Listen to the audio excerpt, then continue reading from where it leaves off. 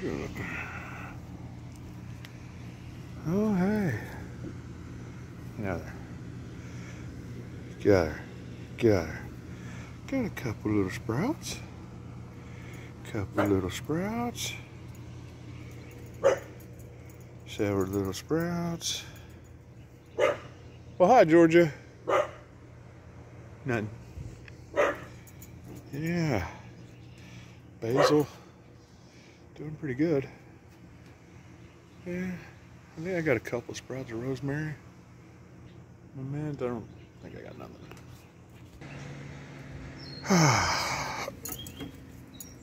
Alright. Let's have some coffee and a pipe.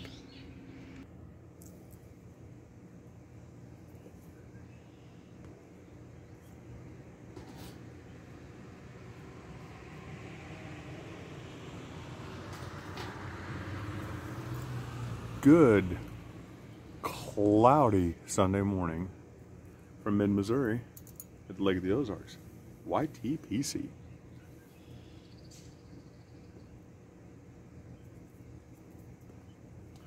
Felt a little bit like Mark Twain this morning. I don't know. Old Dominion. Before this, I got this actually before Missouri Meerschaum bought them out with the reed. Usually have like Colt Blood Red Moon, Lane 1Q, something like that in the mornings with my coffee, but dadgum, that John Cotton been hollering at me.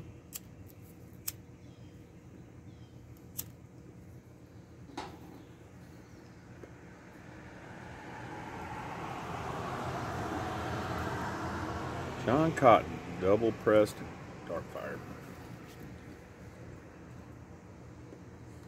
I've been ripping this stuff up lately. Have to put in an order for a couple more tins of that. I'm really enjoying it. Okay, so reason for this is VR.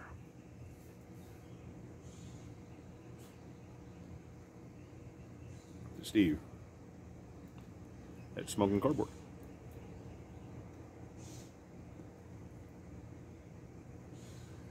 And he was wanting to know how before and after effects of being a part of the YTPC. And, well, being new to most of you, with this channel,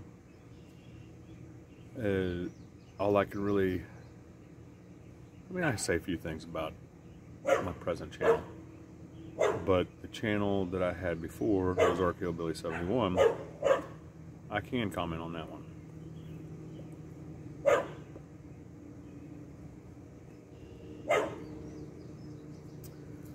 Okay. I smoked a pipe and, you know, kept trying and kept trying, and all I would get is the OTC blends, the half and half, the Velvet, Sir Walter Riley, that kind of thing, and not bad smokes. Not even gonna pretend they're not, but just wasn't my thing. So, you know, I kind of put it to the side. Don't even have those. What did I have? I had like one of my dad's old pipes.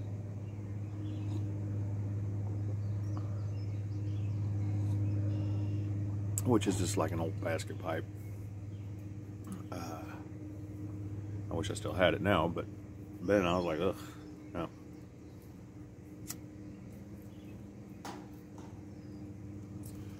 And then I got a catalog in the mail from Pipes and Cigars. Go figure. I don't remember how I got signed up for it. But anyway, so I ordered a couple things. A couple of tobaccos. and then went up to my, it was a liquor store. I thought it was a liquor store smoke shop. And I got a couple, let's see, what was it I got? I got a Pony Express, Cobb, and a Legend.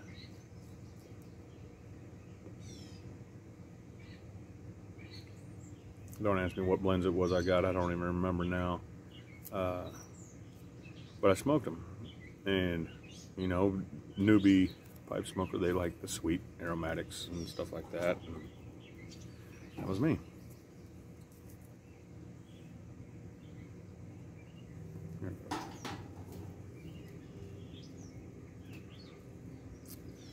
And I started smoking pipes, and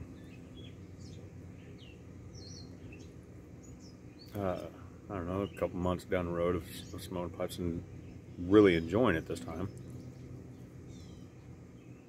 And ordering more from Pipes and Cigars, and got several Russ's blends and some super sweet stuff. Found Pipe Community on YouTube.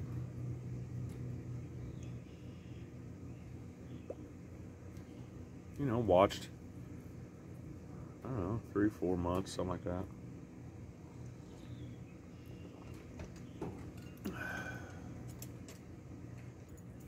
Sorry about that. Mom needed something.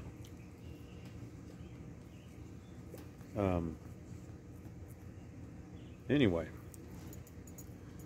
Yeah, and I, you know, back then it was, you know, we was watching Dagners, and slowly thought, man, I wouldn't mind doing this.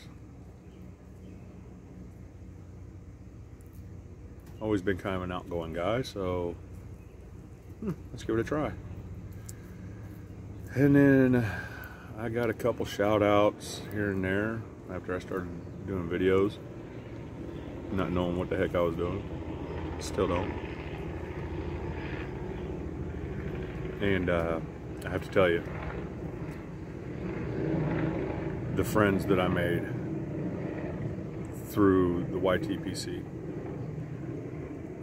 second to none.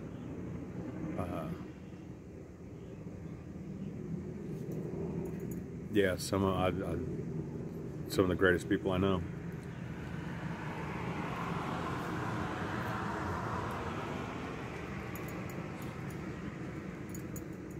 Time for a little overshare? Okay.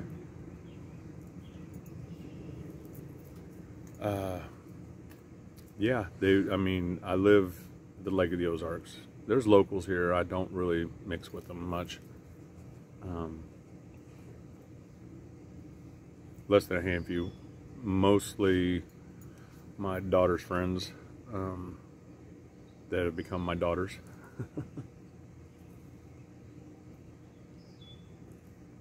And the ones that came from bad situations, I am dad.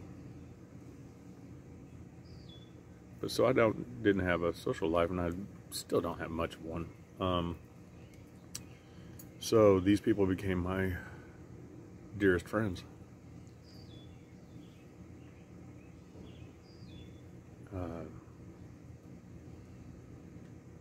Southern Trend, Queen of Cobbs, Tramp Tamp.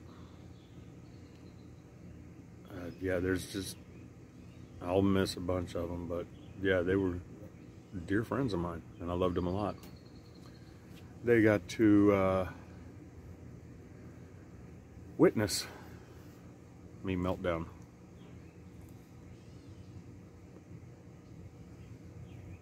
With an underlying condition I did not know I had.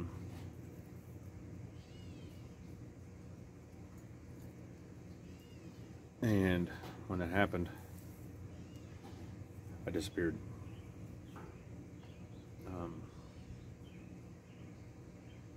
For 5 years.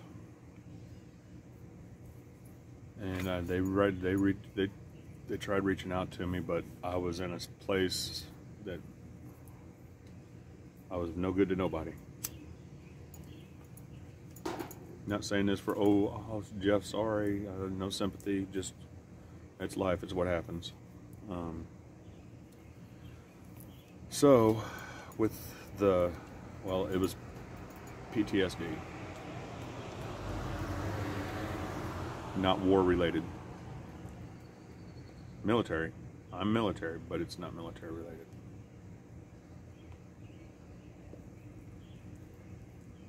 And when I showed back up, you know, a couple of them reached out to me and said they were happy to see me back and actually alive. And I still dearly love them people. They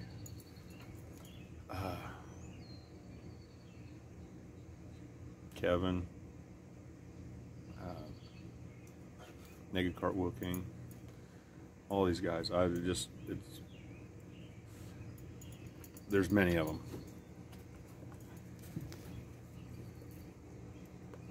And so now I'm back in touch with several of them and doing well. Hey, Mika.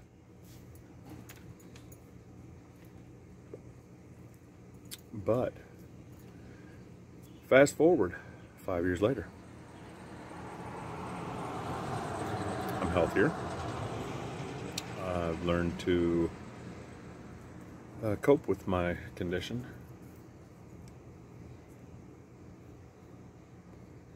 And I thought, you know, I'd like to do videos again. Couldn't get into my old account. No matter what I did, I tried getting a hold of them. Yeah, that worked so well.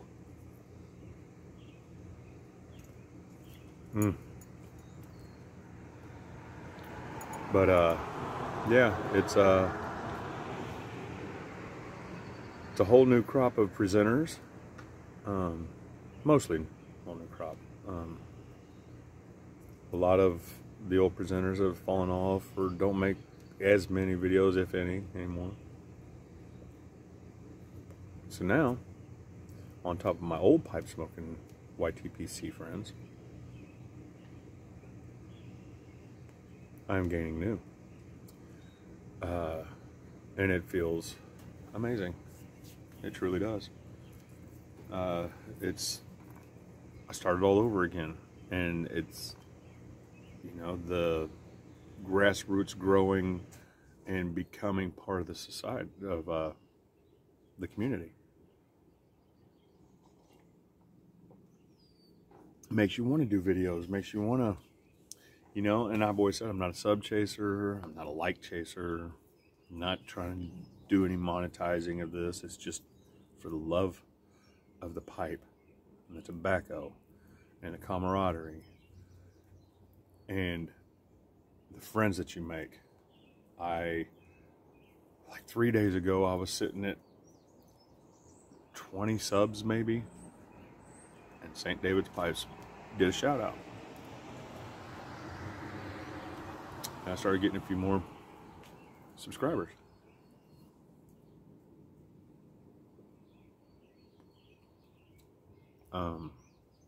I think Peace Pipe mentioned me. Yeah, it's and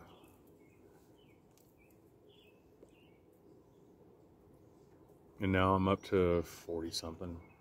I never checked until David said something, and then I went back and checked, and at the time I had he said I had 20 subscribers, and I hadn't checked, and I had 21, 22 right after I saw that video, and they just started piling in, and I welcome you.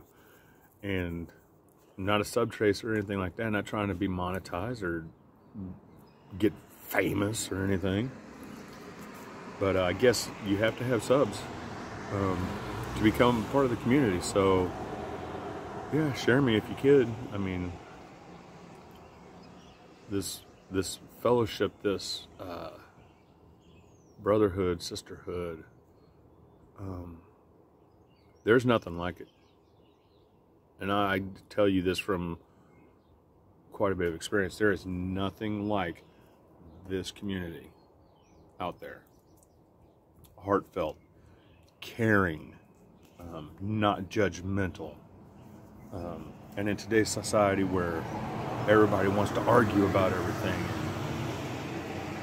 you post something or you say something and they just want to attack you and tell you you're a terrible person and you're wrong and this is the way it's, this is the way it is, this is the way it, because what I say is bond and that's the way it's supposed to. Not in this community. In the pipe smoking community, the YTPC, the IG pipe community, yeah, there's not really a TikTok pipe community per se that I found, but pipe smoking community in general, as a whole, are some of the greatest people. I don't know if it's got something to do with the pipe. I like to think it is. It's a contemplating, it's a searching yourself, and you know, instead of just knee-jerk reactions. Oh, you're wrong! No, sit back, enjoy a pipe, man.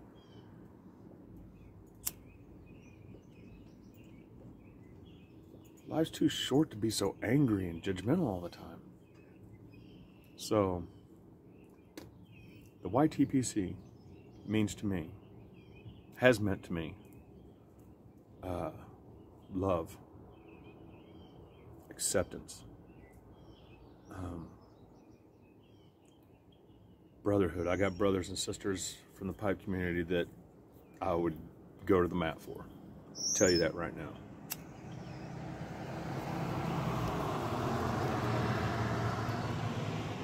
Old Sue Dunhill, that's my girl there. She's my home girl. She's from the Kansas City area. Still lives up that way. And she gives me a ribbon every time she goes to In a Tub to eat tacos. Some of the best, worst tacos you'll ever eat. But absolute sweetheart. And then, you know, we send each other gifts, and it's not an expected thing, you know? It's not expected to, you know, well, I got you something, so you got to get, no, it's nothing like that. It's a beautiful thing. It's organic. It's how we show our love. We do VRs because why did we start a YouTube channel? We wanted to make videos. So do VRs. If it's tobaccos or something that you're not interested in, do the VR and say, please do not put me in the drawing. That's just not my taste. Or I appreciate it, but you know, I'd let somebody else have it.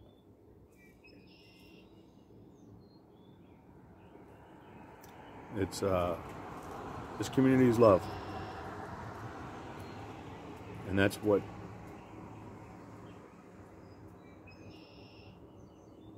means most to me. Look, be good, or be good at it, and love, peace, and hair grease.